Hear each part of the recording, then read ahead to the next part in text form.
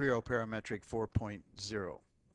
The next lesson is going to do another assembly, lesson 20, and it's the valve assembly. So we're going to start off by downloading some of the parts from the website and click on the valve assembly, and we will save the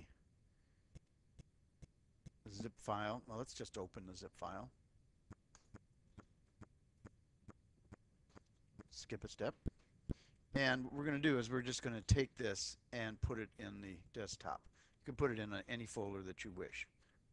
Remember, you have to have that as your working directory. So select working directory, desktop, parts. Okay. I'll shut this off. And we will start a new assembly. And it's the sub-assembly for the valve.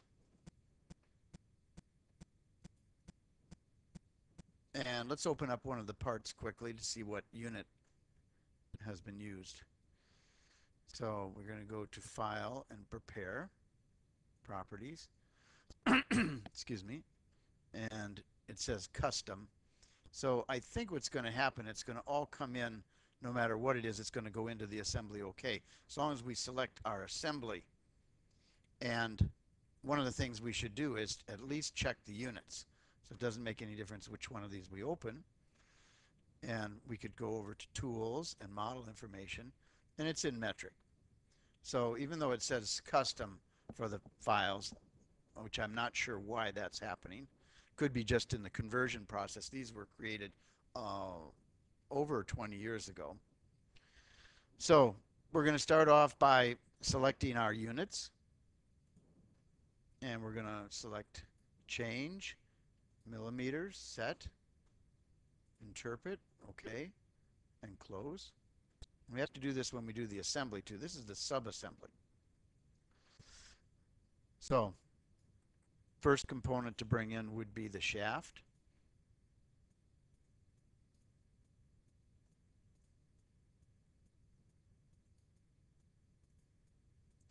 And the preview of the shaft is almost the same color as what I gave the shaft when I created it.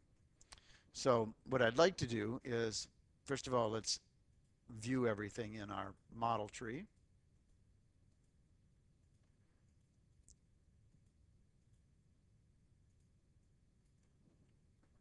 And let's open this up.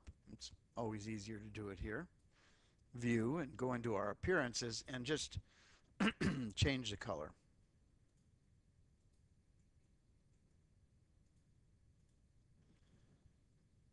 Close it, and now we'll assemble our second component. And the second one is the valve plate, and we're going to pick on a surface, another surface, and it's not going to be normal. We want it to be coincident. And then we're going to select one of the holes,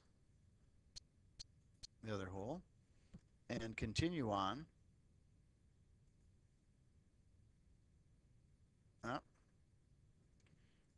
Right mouse button, new constraint, and select. You can select the axes too. That's a valid selection. And let's take a look at the placement. So it says it's fully constrained. All right, so the next one is going to be the arm. Assemble. And we'll select the large hole here and the shaft at this end. And I can drag this. I want to see it on the same side. Now my second set, I'm going to select here on the key seat and right mouse button until I get this one. And this one says normal. So let's try coincident. Doesn't like it. Let's try parallel and then the flip. Okay. And the last one, we'll add one more constraint, and we'll select here and here. And we do want to make that distance and back it off a certain amount. Now what I'm going to do is I'll go into my front view and hidden line, turn off the datum feature so we can see it a little bit better. And you can see the key seat here, and I'm just going to drag it a little bit so it's kind of approximately correct.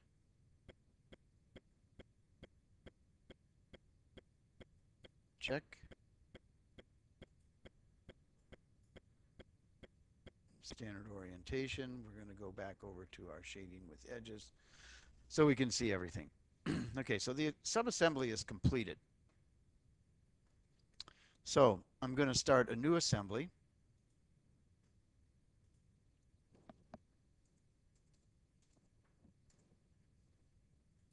And I'm going to make sure in the very beginning I go and prepare it by having my units set correctly.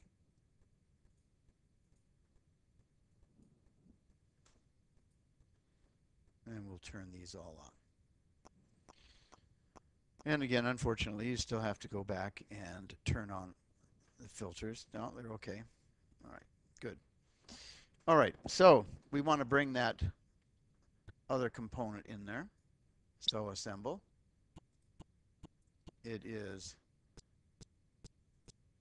in session.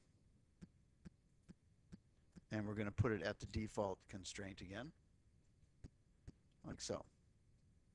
No, let's see, I'm doing this wrong. I'm gonna delete that one. We don't want to. We want to bring in our housing first. So assemble. And that one we want to have at our default, like so. And I'll shut off all of this for now. Now, right mouse button, assemble. In session, we have our subassembly.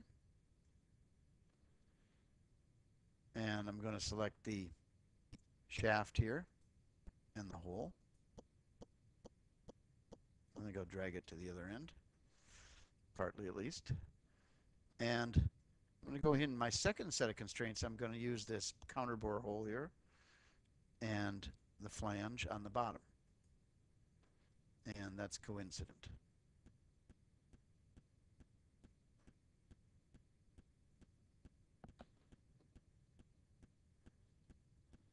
And I think we're going to turn on the datum planes and we're going to add one more constraint. We have allow assumptions on. We could turn this off. And we need to pick a couple of planes so that we can revolve this if we want. So I'm going to select the subassembly datum plane. And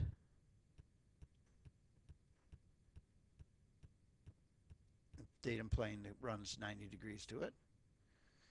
And it says normal, but we want to change that to angle. And that gives us a chance to change this to anything that we want.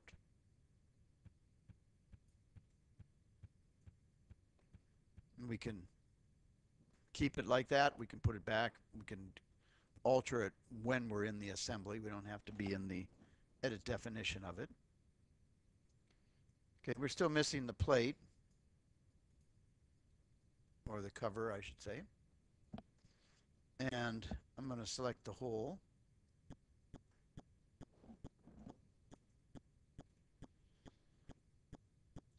I'll open another little view of it, little window.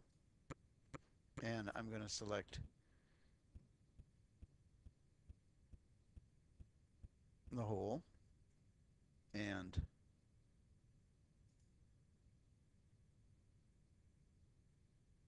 the shaft.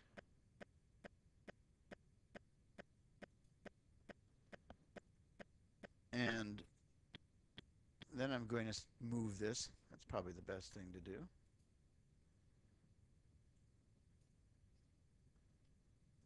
Like so. And we'll select a couple more surfaces. This one here and the one on the bottom or the top. It doesn't make any difference if you get the wrong, not the wrong one, but you can always flip it.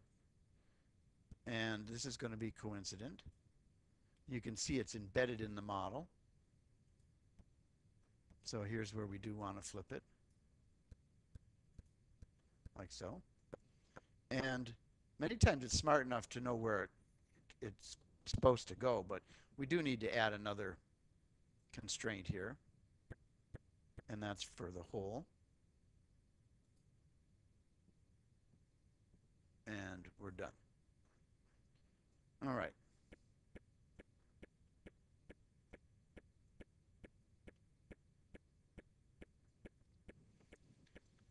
Now I'm going to go back over to the subassembly and click on the edit so we can see the degrees. And I'm going to go back to 90, see what it looks like. I have to regenerate it.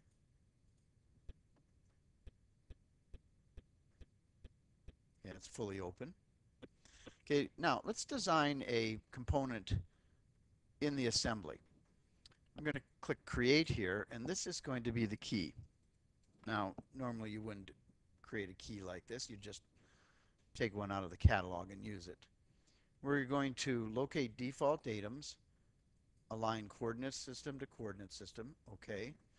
And I'm going to select the assembly. Let's see, do I want to set the assembly, or how about the subassembly coordinate system? I think I will create it with the subassembly. Everything gets grayed out, it's inactive. And you can see where the datum planes are here. And we're going to create a extrusion using that datum plane. And we'll go into the 2D and maybe reorient a little bit. There we go.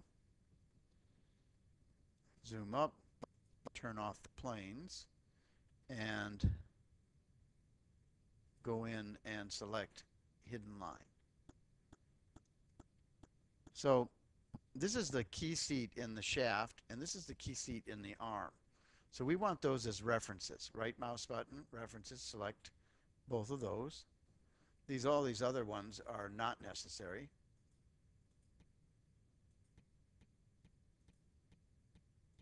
Unfortunately, it turned it when I did that, but that's not a big deal. I can reorient the view if I wish, which I should do, just so that you can see it similar to what's in the book. So let's see if we pick this, what will happen. Okay. It's kind of interesting. So whatever you pick for reorientation, put a reference there. Right down here, which I really don't need one. So we're going to go to arc and center ends, center, and we're going to stay within the confines of the shaft. So we're just going to go down here, and when it lines up across, you'll see the little dashed line, dotted line. So there's my arc. I want to have a line coming up from there, going across. Again, watch your little constraints. How many dimensions should I have? I should only have one. Now the dimension I might prefer would be this one right here, like so. And let's make that 14.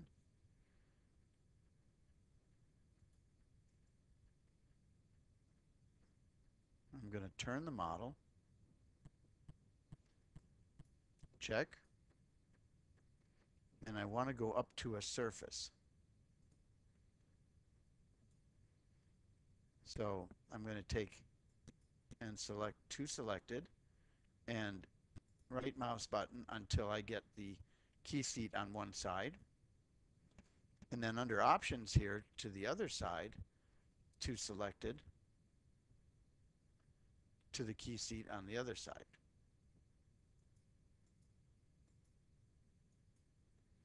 Like so.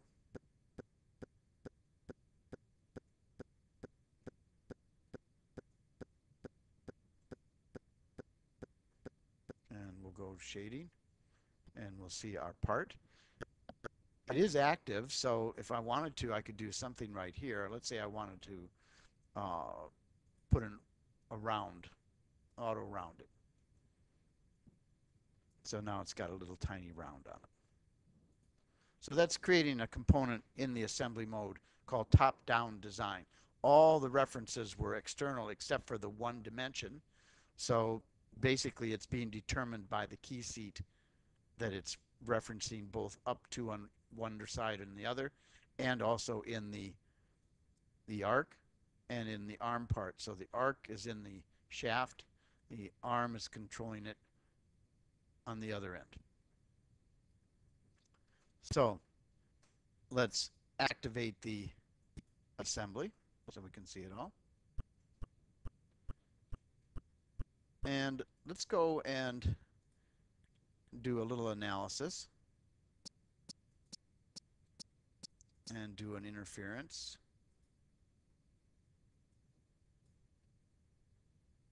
So we've got some interferences with the shaft and pretty much everything.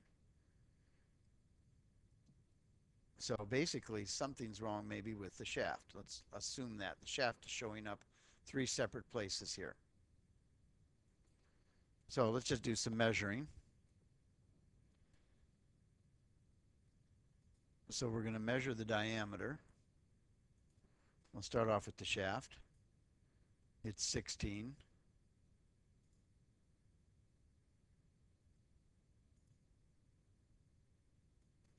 The hole is 14.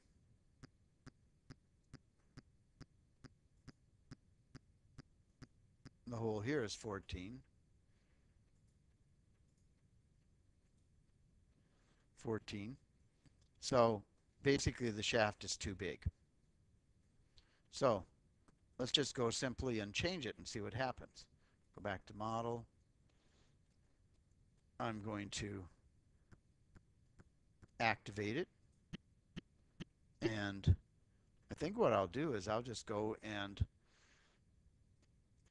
click on the feature, edit the definition, and go into my internal. Well, before I do that, let's just double click on it and see what happens.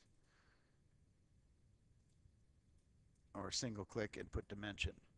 So I just got one dimension. That's for the distance there. So we'll go back over here, edit the internal sketch, and take a look at that. And wow, that's about the worst design thing I've ever seen. Somebody actually has one radius in here, and their constraints are such that it's actually only one dimension, and everything else is using constraints except for the distances here. So something's drastically wrong because we don't have any diameters. So right mouse button, dimension, select the center line and the center line, middle mouse button, and we'll delete that. Okay. Now, we could go in here, we see the constraint equal. We could get rid of those, equal, equal, equal.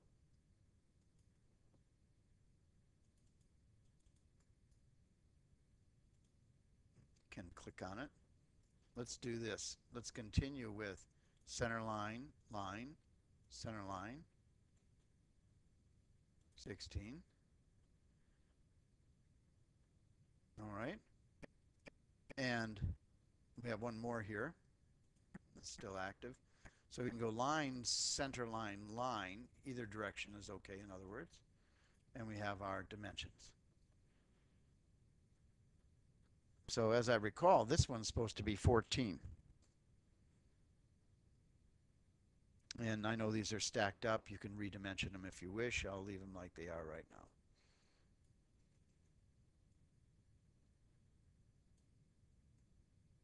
Clean them up just a tiny bit. All right, so now we have all our diameter dimensions, which we would need under normal circumstances, not radiuses. Check. All right, so let's activate the assembly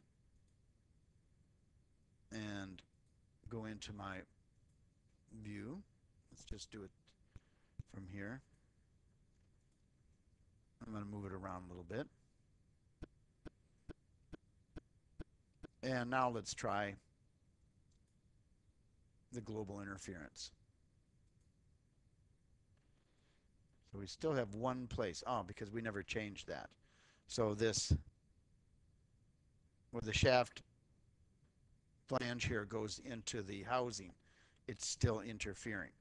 So as part of the project, go in and find out what those two dimensions are. and alter the one that you want to alter. You can change the one in the housing, or you could change the other one. It's your choice. Okay, and that concludes lesson 20. I hope you will watch this at least 2 or 3 times before you do the actual modeling. And you can actually watch the video on another device like your iPad or a laptop while you're doing the work.